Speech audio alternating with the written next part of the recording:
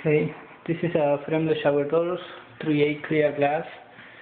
On this one you have a combination of a towel bar and handle. So you have the handle inside of the shower and the towel bar outside. The part number for this towel bar is MT6/18. So it's 18 inches the width of the towel bar and the handle is 6 inches. The color of the hardware is chrome. The doors swing both ways, in and out. So it was open towards outside, now I just open it towards inside. We have 2 hinges for the door, one on the top, one on the bottom. One small clip on the top of the glass. And I'm going to show you the silicone work.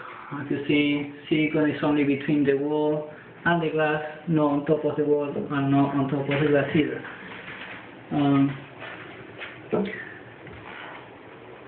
So you have a bottom clip holding the stationary panel, and this is the thickness of the glass on 3A clear.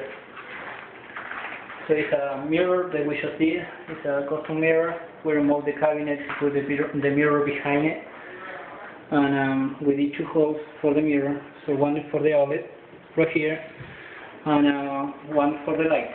So the light, of course, is not on yet, but you have the hole on the mirror already. So basically, this is to show that we can put a hole on the glass, and you can put the light on top of the mirror, pretty much. So that is a custom fit. As you see, it's even from top to bottom.